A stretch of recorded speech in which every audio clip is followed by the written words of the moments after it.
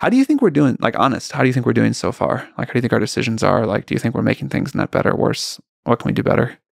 Well, the things I really like, because I know a lot of folks at OpenAI, the thing I really like is the transparency, everything you're saying, which is like failing publicly, writing papers, releasing different kinds of information about the safety concerns involved, doing it out in the open is great.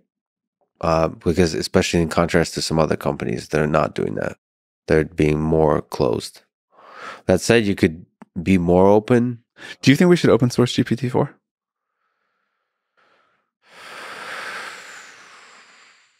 My personal opinion, because I know people at OpenAI, is no. What does knowing the people at OpenAI have to do with it? Because I know they're good people. I know a lot of people. I know they're good human beings.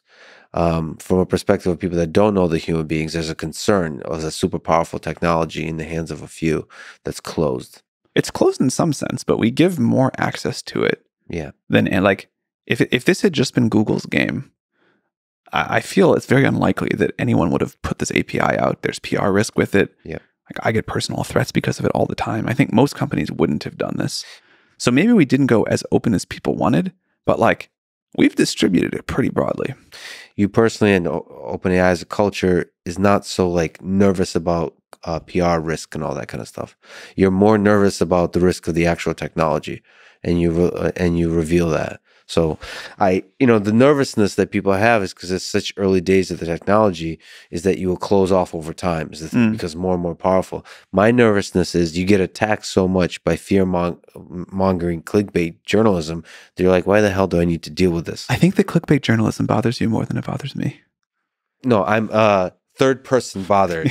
Like, I appreciate that. Like, I feel all right about it. Of all the things I lose sleep over, it's not high on the list. Because it's important. There's a handful of companies, a handful of folks that are really pushing this forward. They're amazing folks, and I don't want them to become cynical about the rest of the world. I think people at OpenAI feel the weight of responsibility of what we're doing. And yeah, it would be nice if, like, journalists were nicer to us and Twitter trolls gave us more benefit of the doubt. But like, I think we have a lot of resolve in what we're doing and why, and the importance of it.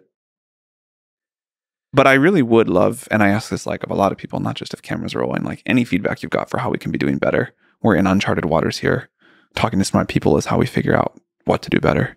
How do you take feedback? Do you take feedback from Twitter also? Because there's the waterfall. My Twitter is unreadable. Yeah. So sometimes I do. I can like take a sample, a cup out of the waterfall. But I mostly take it from conversations like this.